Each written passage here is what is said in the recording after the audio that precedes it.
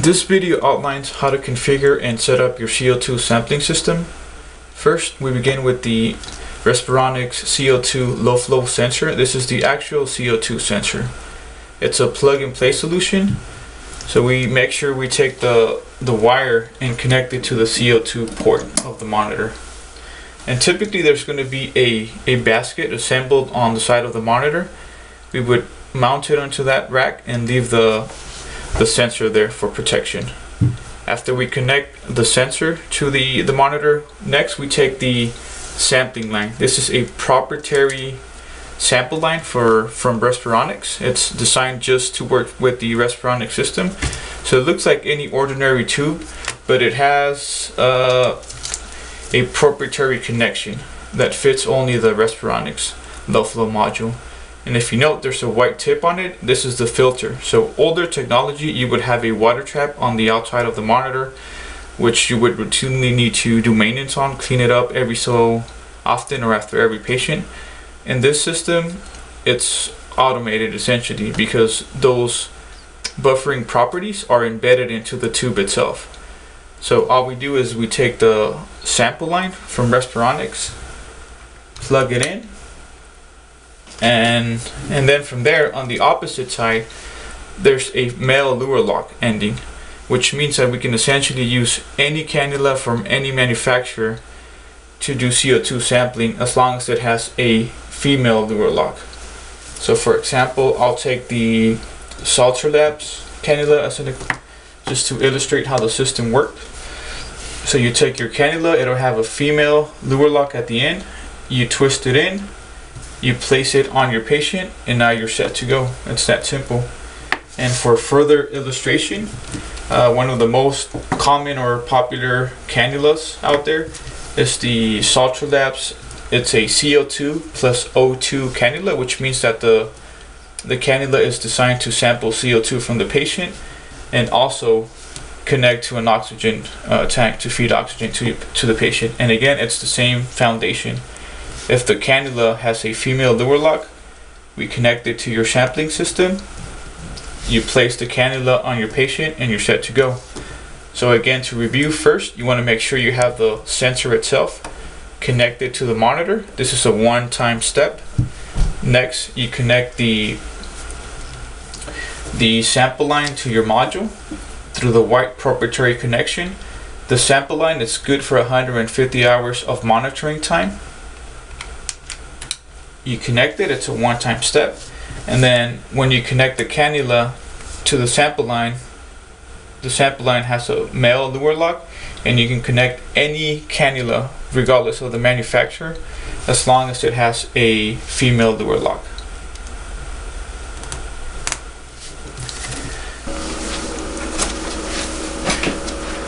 After setting up your CO2 sampling system, the monitor is now ready to perform CO2 readings. So you have your sampling line, which connects to your nasal cannula, and after placing the nasal cannula on your patient, the monitor is ready. If you note that the Untitled CO2 measurement tile provides question marks, there's two explanations. One, the cannula is not placed on the patient, so the system hasn't taken that first Untitled CO2 sample, or the Untitled CO2 system is set to standby. In order to change that setting, simply tap on the Untitled CO2 measurement tile and make sure the work mode is set to measure if you want to take readings. So we'll put it on measure at this time. And the next setting of interest is apnea. So apnea is the physiological event where a patient is not breathing. So through CO2, if the Untitled CO2 reading is 0, the monitor takes it as if the patient is not expiring CO2. So after 20 seconds, it takes that activity as if, or perceives that activity as if the patient is not breathing out. So after 20 seconds, if the Untitled CO2 reading is 0, the monitor will trigger the apnea alarm. And this is time adjustable. The window is 10 seconds to 40 seconds, with 20 seconds being the default setting. And the work mode is it does not fluctuate. So take for example, if you set it to measure, turn off the monitor, turn it back on, it'll remain in measure. So it does not fluctuate by itself. The only exception is if the sample line, if it becomes occluded, if the filter wears out, the monitor will protect itself and it'll go to standby automatically. And on the alarm message window, it'll say check CO2 adapter. So at that time, the operator needs to replace the sample line, go into the CO2 setup and reset it and set it back to measure. Okay, so at this second, I'll breathe into the Untitled CO2 cannula to get a reading on the monitor.